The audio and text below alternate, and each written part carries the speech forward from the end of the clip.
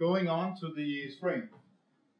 Here we have a spring in the mountain. Water is raining in on the higher grounds here, and then the water is running into the aquifer here, and suddenly emerging down here, and this is where we have the spring.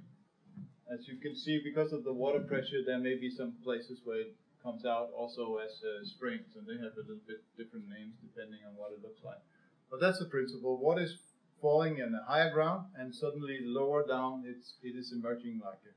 You get filtrated through the ground, so it's usually quite clear and clean. There could be some minerals taken up by from the ground here. Yeah. If you're living lower, then you don't need a pump. You just put the pipe there, more or less, and then you get it directly to your house. So clean water, and you can have water under pressure, so you can distribute it to several houses, several villages maybe, if there's enough water. That is a very big advantage. It's not always you have a spring. You need to live near to a mountain. After the spring, when it comes out, comes a river, and it can be contaminated at that place, or just where it runs out.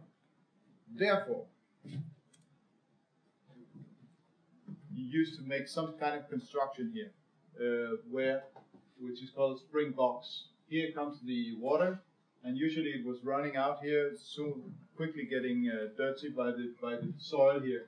So you dig a hole, and you build a small construction where the water is running in.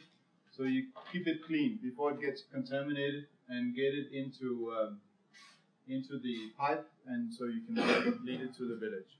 Pipes are expensive, quite expensive, and you don't usually live, or you don't always live very close to the spring. So a spring is, and with pipes and so on, is something that is very often preferred by projects. If there's a project from the World Bank, Danida, which has money for investments, then they would often install this. Because one advantage has not been mentioned yet, but it's that it doesn't need much maintenance. A pipe is not moving parts. I mean, nothing is breaking. It's best to dig pipes down. That is the standard. You dig it down to some depth, because otherwise some animals may destroy it, or even humans. Remember in Tanzania, where it stayed the people who were maintaining the water supply systems, they were often driving out because elephants were destroying them. They could hear the water running in the pipes, and they had learned that if they do like this, then it will break and they can get some water very easy. So they often went out and repaired that. That was from the elephant. Sometimes in mountains it's rocky areas, so you cannot really get it into the ground. It can be difficult. But the standard is to dig it down if possible. And then you can take it into pipes, and you can set up a gravity scheme like here in Nepal, where you put up water posts so people can come and just open the tap. I mean, this is much easier than all the systems we have seen before. Now we just have to open a tap, seen from the point of the users. In this case, is in South Africa, in a slum area actually. It's a stand post where this guy, he's taking money from people, so people are buying their water, and when he is not working, he is closing it by putting this big drum on top and putting a padlock on it, and that's the way to control that. Here's another example of standpipes from Ghana, where the standpipe was by the road near to a school, and the school children would every day go and fill this bucket so they could wash their hands and have drinking water. And they also, you can see they put padlocks on here. So it's not very often you see that, but it's possible to have taps which you can close. And it's all to, I mean, make sure that the system is sustainable in the sense that you collect some money so you can maintain the system. Good. Moving on to the deep tube well here. The installation of water to get of a tube well to get to the deep aquifer here. You need a big machine, a big drilling rig, to to dig, and there are some different ways you can dig it. But you can see here they're saying a little prayer before starting the machine, and then they started, and soil is coming up, and then they are drilling by rotating this drilling thing for some time. And this is from northern Ghana. Again, you see these are the people that we saw before using the very dirty water in the small natural pond here. They're quite interested in getting water, so everybody turns up and see what's going on here. So they do a drilling for a day. In this case, they didn't find water, unfortunately, and they had picked out 12 spots where they thought within a county or something like that. They had picked out 12 spots that they thought were possible, and they found only water in 6 of them. What is the advantage of a deep tube well? You can often find a lot of water down there. It's also clean water.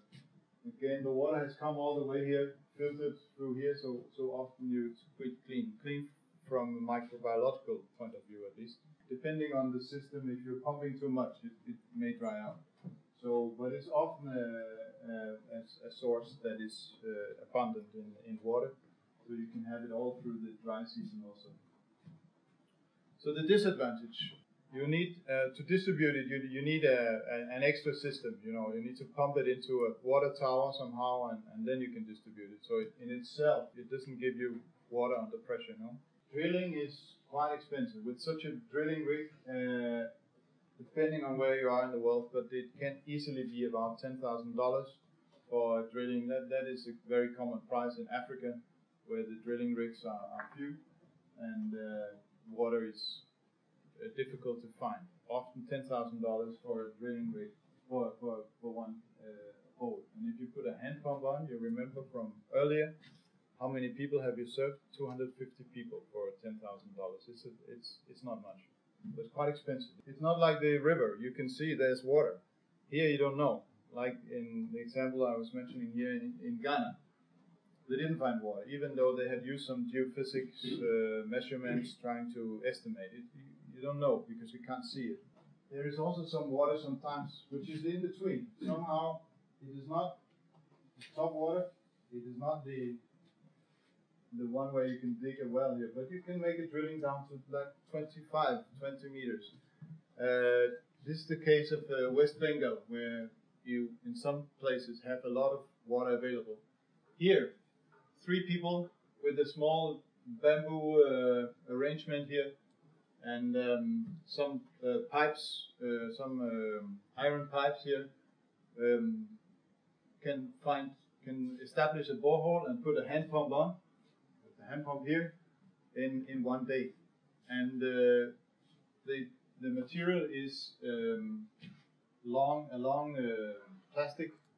flexible plastic pipe here that they bring, and in the bottom they have made again from some bamboo things and a bit of what do you call it, iron mesh. They just build it on the side.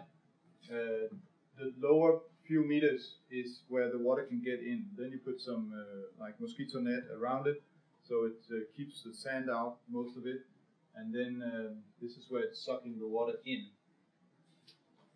And then you put the hand pump on top here. This is very expensive. This is very cheap. They can establish such a hole for about $50, including the cheap hand pump. So it's something that a lot of private people also establish in that place. But this is where you're lucky, where you have water that is reasonably shallow, what we call shallow water here, not deep water. So they're lucky in that place. Imagine this is a pipe of 5-10 centimeters. So I'm standing here, I'm standing up here. He's the guy with the hand. So the other ones are taking it up and down. They can move it with that stick here. They can move it up and down. So when it's down, I put my hands on it, and then they take it up. So I'm sucking kind of the soil. Then I lift my hand. They take it out again, so the soil is coming out. Then I put my hand down again. I'm sucking it up, I remove my hand, and they take it down while it's running out. That's why you're taking gradually a little bit of soil all the day. In the end, you put more and more tubes. I mean, they have tubes of 3 meters length or something like that. So they put one, when it comes down 3 meters, you put a new tube on top, and then you put that down.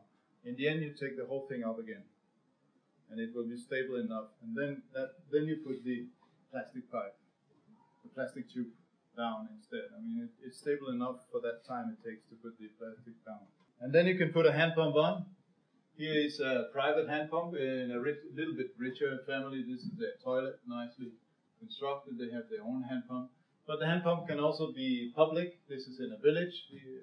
These are from West Bengal. In a village where people are lining up. This is from Indonesia, in the outskirts of a city where people are using it for washing their feet. And this one, what is this? This is not for water. It's a gas station. But this is how it is. A lot of places in developing, like here, you take it out, you press, gas is coming out. But when there's no power, there's no gas, then you start doing like this. In Tanzania, he's using a handle right there. When you don't have power, you pump gas that way here. Raised hand pump here. This is an example where you raise it, and it can be either because of floods, so you want to raise it so it's available when you have floods in the area, or it's also a good idea because it's easier to lift it. It sounds like I'm trying to promote children carrying water. I'm actually not, but at least when they're doing it, it's possible for them to lift it to the heads. It's pretty tough. I mean, 20 liters. Those women here, they're stronger than me, and they know how to lift the 20-liter buckets to their heads. I think it's very heavy, and but it's possible when you have a raised platform here. And here's another one. The India Mark II pump is very common also in Africa. It's a very strong pump for pumping down to 100 or more meters.